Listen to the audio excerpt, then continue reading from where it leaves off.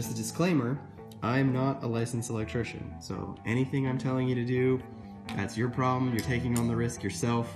I'm not responsible for you burning your house down. Good luck. If you don't feel comfortable doing this, then don't do it. Go and pay someone to do your electrical work if you don't know what you're doing and you're worried about it. It's just not worth the risk. The directions for wiring them are not too confusing, but there's a few steps. So the first thing you want to do is prep this little socket. So take off this top cap, then take off this middle cap, the one that has little prongs on it. And then just because we're here, take off this brass retention ring also, because we're not going to need it yet. So let's just get it out of the way. Okay, so looking inside, you have this porcelain or ceramic socket inside the metal. So in order to wire it, you have to get that out. And the way you're going to do that is you want to take a screwdriver and you want to go after this screw that's in the socket. It's kind of inset. And this screw right here that's kind of inset. So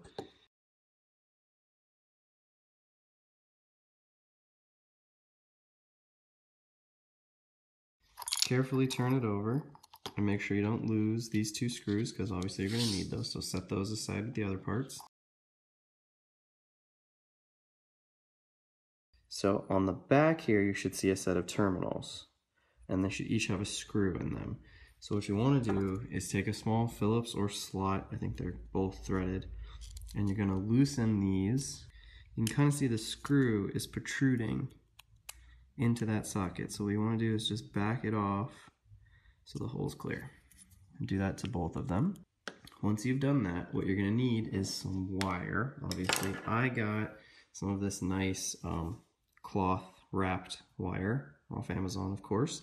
And what we're going to do is we have to peel off this fabric part and get to the inner core of the wire, which is wrapped up in some rubber insulation, and then you can see the two wires. So the easiest way to do this, I've found, is to take some electrical tape, cut yourself a piece that's about an inch or so.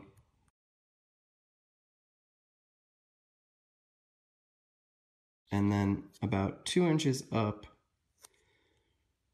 wrap that nice and tight around the fabric.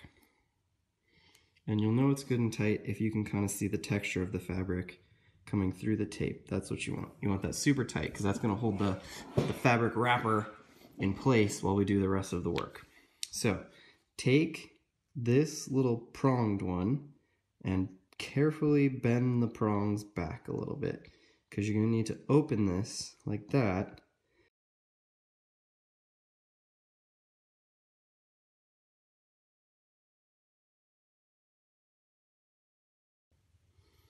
Okay, so I had a tiny file and I filed out the inside section here to try and smooth it, because obviously you can't, if there's a little slag in here, then it catches on the fabric and it rips it. So I smoothed it out with a file. If you don't have a file, take an old screwdriver and go like this and scrape it around the inside.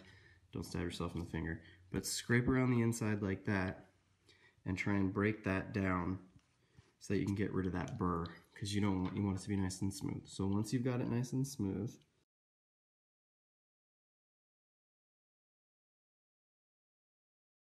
the next step is to get the sheath off of the wire. So it's kind of difficult. There's probably a better way to do this, but the way I've been doing it is taking my utility knife and carefully cutting through the wire just a little bit and rolling the wire back and forth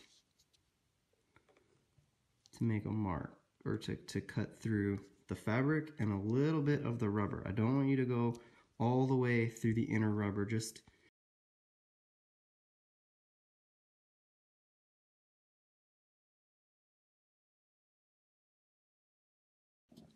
so now you got to get this off to expose the two conductors that are inside. And again, there's probably a better way to do this, but the best way I've found is, since we already went around it and scored it, take your utility knife and hold the wire at the top up here. Don't hold it between your fingers while you're trying to cut it. Hold it up at the top and gently press into it. You don't want to cut all the way through it.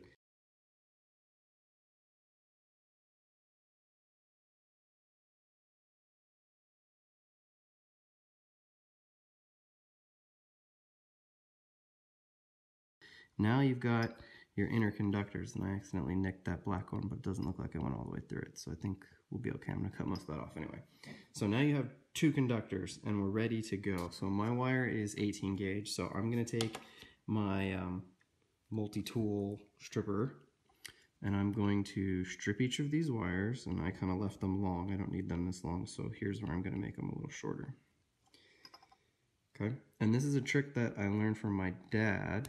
So what you do is, I got my fingers under here and I'm pulling it. Don't pull this all the way off. Leave a little bit of the insulation and use it to twist the wire, because look how nice and tight of a twist you can get. Then you can remove the rest.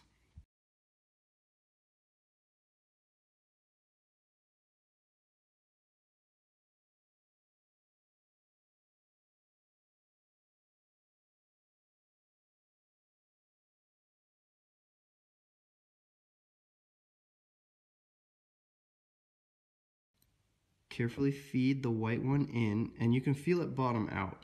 So right there I'm bottomed out, but you see how much copper is exposed? I don't really want that, so I'm going to shorten that lead even a little further. I'm going to take about another 1/8 of an inch off, and I'll do it to both while I'm here, because they're the same depth.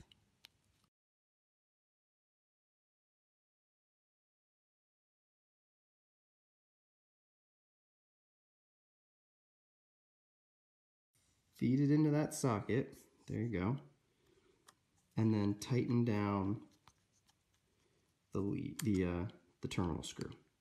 You don't gotta go crazy.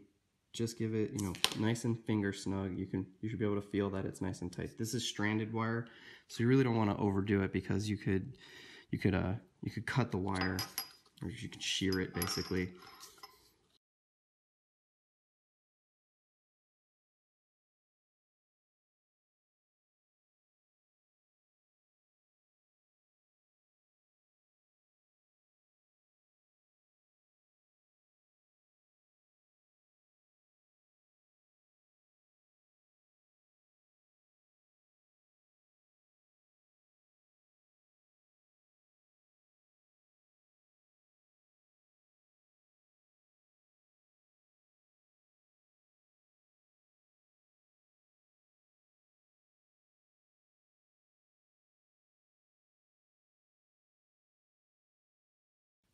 So now you're well attached, but the only thing that's holding the overall cord into the socket is that terminal connection. Take the little black one with the fingers and bring it back, and you want to tighten it.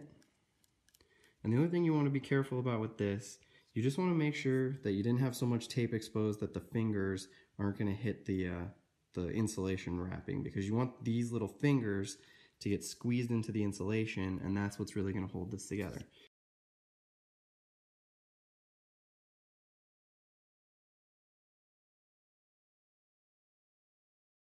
That's nice and tight, and now this is rock solid. Nothing's a problem, and you're good to go. And that is how you wire one of these Edison style, like old pendant fixtures. And all you gotta do now is wire the other end or plug it in or whatever. So put this back on, and I'm ready to go. So hopefully that was helpful. If you have any questions, definitely feel free to ask me.